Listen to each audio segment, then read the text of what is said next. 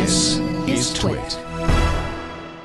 We have Francesc Campoy. I hope I pronounced that right. He is speaking to us about the Go language. The Go language is a language from Google, open sourced. Had its first release, I think, a couple years ago, and has been updated actually very recently. We'll talk to him a little bit about that.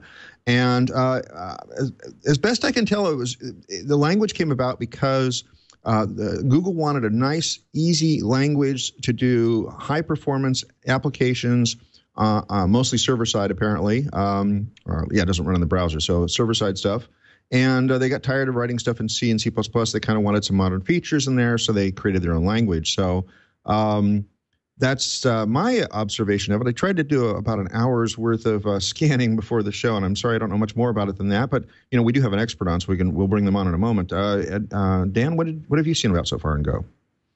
I've got to be honest, I've only quickly had a look at it, but I hear a lot about it, and I know there's a lot of interesting people involved. I'm interested to see how it fits in with the rest of their strategy. We were talking about Dart before, and I know that's a JavaScript thing. So it'd be interesting to see how it fits into Google's kind of wider strategy, I would say. So I sort of gave the 30,000-foot view of Go just a moment ago. Why don't you start and sort of fill us in? Like, how did Go get started, and what problem was it created to solve? No, what problem was it created to solve? There we go. That is actually English. Okay. So basically what you were saying was totally right. It was created. Actually, it started as a 20% project by some engineers. So Rob Pike, Ken Thompson, and Robert Grismer.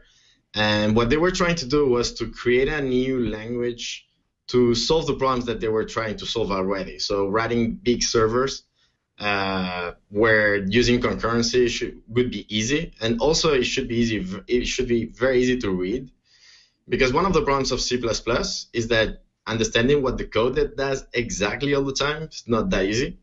And here at Google, at least, we spend way more time reading than writing code. So that was one of the premises of Go. It has to be really, really readable.